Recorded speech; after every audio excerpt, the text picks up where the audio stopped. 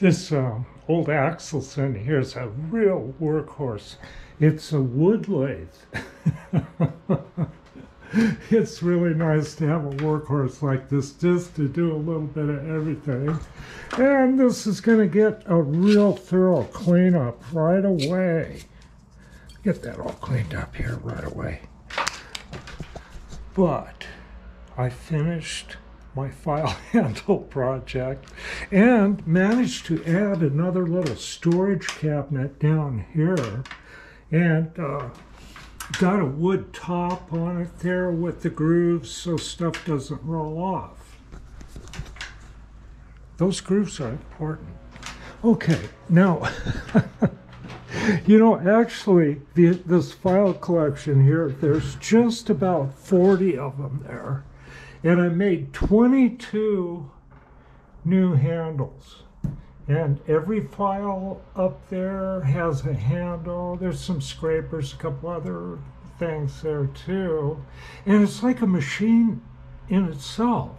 And making that efficient makes me efficient. Okay, well, I'm gonna go out and have a look at that drill press, so we'll head out there and do that. But I gotta clean this stuff up here pretty quick. Yep. Oh, look at that. Oh, what a mess. You know, this is coming in real handy, this little block thing. Okay, let's have a look at the Morse Speed. Now, this is a 3-horse motor here. This is their light-duty model. And so the motor runs into here into a reduction gear shaft that rotates that shaft, that turns the horizontal mechanical motion into vertical motion here. So this whole head slides along this spline. See that? I got lithium white grease sprayed on the gears there to keep them from rusting, and it's working fine. So we go from the electric motor to a reduction box to this shaft, these bevel gears to these vertical gears. Okay, let's swing this thing around. And it swings pretty easy too.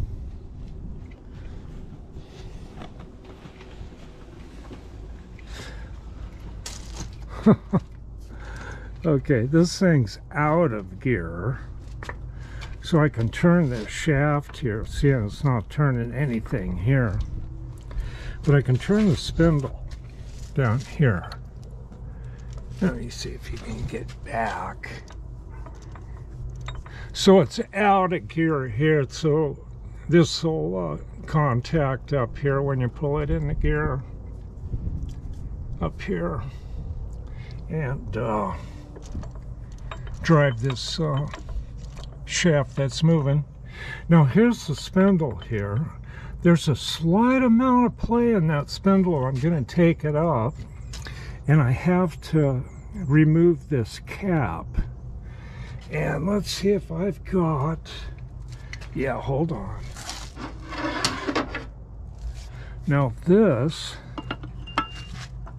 right here is the counterweight. See that? Now this spindle assembly is heavy enough that if it something were to fail that supports this, it would smash your hands underneath the table.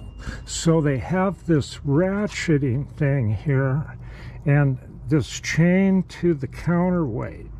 So if the counterweight fails, it'll cause this to engage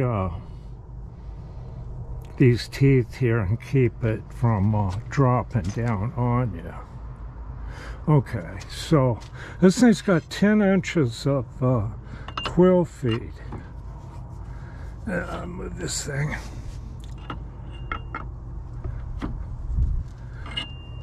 So I'm going to bring it right about to here and support this. And it looks like I have to take this loose. I might have to bring this right about there and support this here. Then I can take the safety mechanism loose and remove that spindle cap here and adjust that spindle bearing.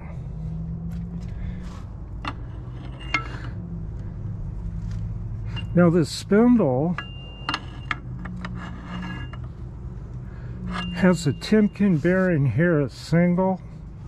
Then it's got two spherical bearings and then a heavy thrust bearing. I'm not even seeing the spindle itself yet. Which way does this go? There we go. Move it down. This spindle is still very tight. This kind of a unique opportunity to find a machine like this in this condition, except for it was left in a scrapyard and rusted up. You can see in the photos I'll include in this video. So here's the spindle here, and the bearings are up in here.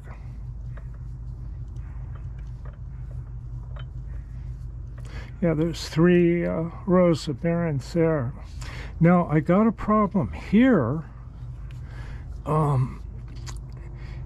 There's a double bearing here, double row bearing here, and then another two spherical bearings for this, and this is rough. It's like you can tell it's got a bad bearing, so I got to get that off. Okay. Now,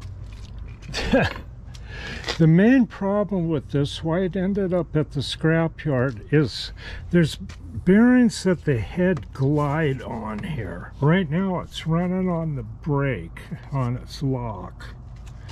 And those got debris behind them and jammed. And if they when they jam, they lift the head up, and the head locks on this tapered lip here. So that was very hard to, I had to burn those bearings out. And then the head was frozen all the way over here. So I had to put jacks in here and shove the head over and jiggle it and stuff to get it to move just a little bit. And it took a long time. You can see where the head was. Right there. And the column is in excellent shape. I haven't used any power tools on this. I've just skimmed the rust off of it, then just keep wiping it down. But this will end up looking nice, like the Axelson in there. Yeah. Now this machine here, yeah, there we go. That paint needs a little bit of kerosene on it. Yeah, this machine here I'm selling, and you can see I pretty much need to get it out of the way to get this back there. So that's my project here. I've got some tooling for it I'm looking for. Poor old thing. That's a good machine though. I think somebody will find some use for it. Yeah, it's looking good.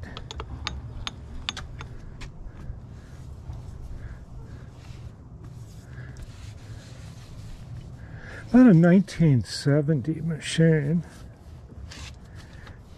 You notice how long the carriage is on this?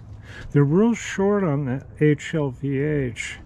And these things hold up pretty good because of that long carriage. And a real solid machine.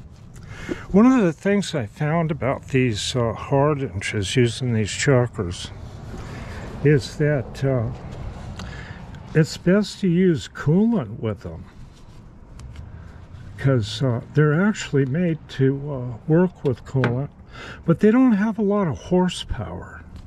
So using coolant and like positive rake inserts, this thing's will move metal pretty darn good, but not near the capacity of the Monarch 10EE. That's got 5 horsepower. This thing, this kind of stick, has 1 horsepower and half horsepower at low speed. Get that back here. I'll work this a little bit. There we go. Yeah, it's a little sticky. Get some oil down there. It's like a little ratchet pawl. This thing hasn't been used for years, but the spindle's good. It's got the rare spindle protector cap too. Okay. Okay, I'm gonna poke around. I'm gonna have to put the covers back on this drill because the weather looks threatening. Watch out, Chloe. Okay, I'll be back. Hey, Chloe. What's up? You're trying to lure me out of here, huh? Hey, I got this oxen all cleaned up from that woodworking, looking good.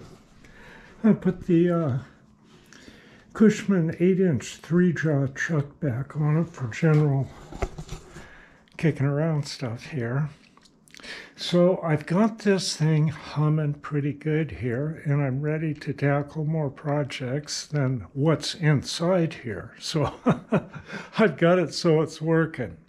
Well, you guys have a good day, and I will be back with some more action, I guess.